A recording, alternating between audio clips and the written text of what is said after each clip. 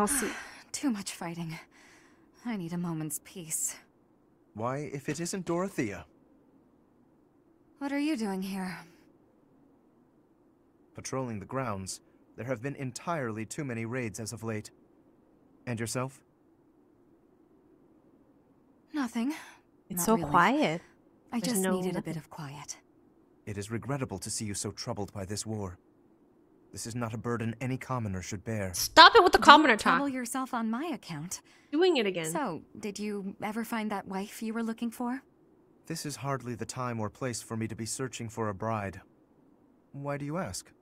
The truth is, I know this is sudden, but there's a war on, and who knows what tomorrow brings, right? Go on. I've always been quite fond of you. But I've also, well... Dorothea is the I've one given making up the on move you. in this. Ooh. That is sudden, but why would you give up on me? You don't marry You're from commoners. a noble family, and I'm a commoner. It would have been scandalous. Oh, I did what I Dorothea. could to be worthy of you, but you never noticed. So, I've resigned myself to a lonesome life. My Oh, she feelings was chasing unrequited. after him in this one. You Damn. found it so easy to give up on me? Truly?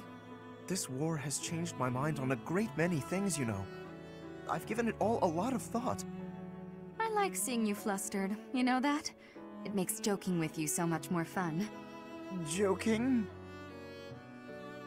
Yes, joking. It used to be my job to pluck at people's heartstrings, remember?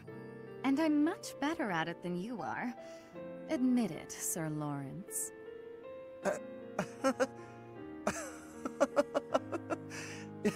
I concede defeat, but your words have cut straight through to my heart. And now I must tell you how I feel. I've always been charmed by you. I do not think I realized just how thoroughly until this moment. You and I both know that doesn't matter. Not really. We can never get married. Perhaps not now. I've not determined where I stand when it comes to marriage. But when this war is over, I will make a decision. You will, huh? Gosh, I sure do hope I'm not already married by then. Oh, that's hardly a concern. No one you find could possibly compare to me.